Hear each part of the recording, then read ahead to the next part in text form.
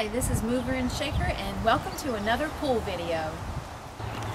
So our first step is to make sure that the cover's clear. I've got my blower here.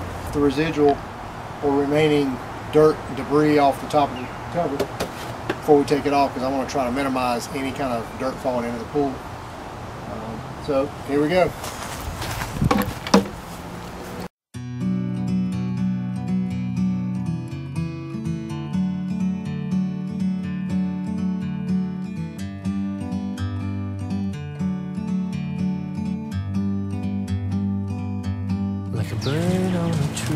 And the removal of the pool cover has begun. I got time. It's clear to see from up here. The world seems small. We can sit together. It's so beautiful, you and me. We meant to be in the great outdoors, forever free. Okay, so we just removed the cover and we're getting ready to start our first step, which is pressure washing the top of the cover, and then we're going to use the yard blower to blow all the water off, and then we're going to turn the cover over, rinse the back side and blow the cover off, dry it, fold it and put it up. Take a step back to see the truth around you. Look at how pretty the water turned out after all winter long. So the next steps we're going to be is to remove this winter pillow and the strings and also the winter floater. And then we're going to detach the strings and put them away in a freezer bag. And then we're going to take the air out of the pillow and rinse the pillow off and then let it dry, and then we're going to put it away until the fall.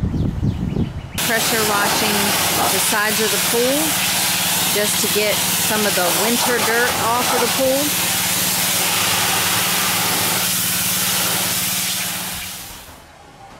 Okay, so now that we've already pressure washed the exterior of the pool, I'm going to go around with my dry erase marker, which I told you about in the previous video that it comes in handy.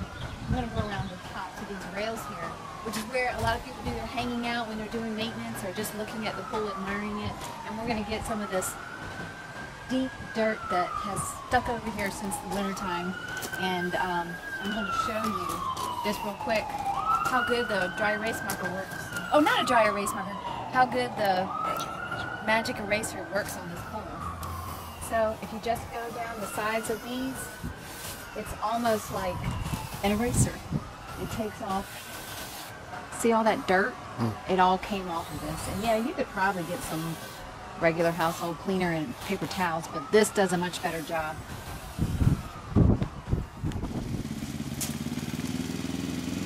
If you have rocks around your pool or pavers and stones, this would be a good time while you're pressure washing the pool, if you are doing that, or with a hose, and just wash off your bricks of any mud, debris, and dirt, and that way everything will look new again.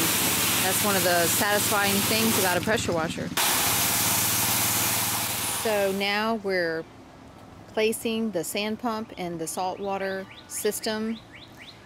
They've been indoors in a shed all winter long, staying protected from the elements, so they could last for at least 5 years, we're hoping. And then now we're going to hook up the hoses and get everything going so that we can start cleaning this pool and adding some water.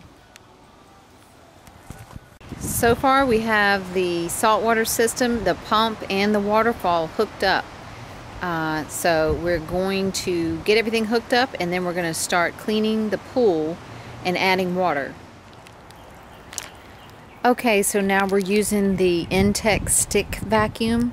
This is how our pool looked, by the way, when we opened it up today. There was a couple leaves in there, and there were what looks like to be some worms that got in there. But this is what our pool looked like when we opened it up after it being shut down since September, was it? Better than last year. September, October, November, December, January, February, March, April, May. That is a long time for this water to look this good. Yes, it is. So that's what we're doing right now.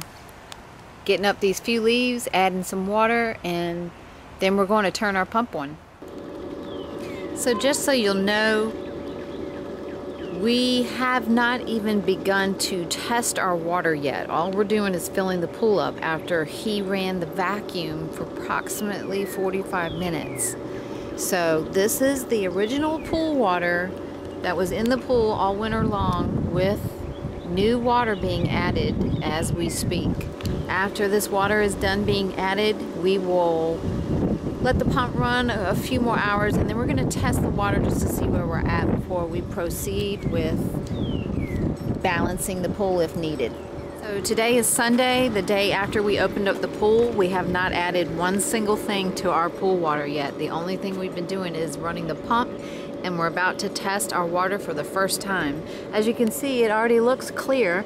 And so I'll be purchasing that winterizing kit again next fall, and I'll put a link in the description for the same kit that we used in our saltwater pool. We're right now getting ready to just use a regular pool test strip just to test our water.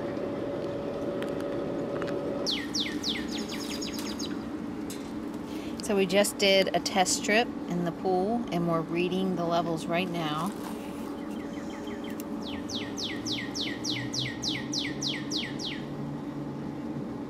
That's a little low, total hardness. And total chlorine,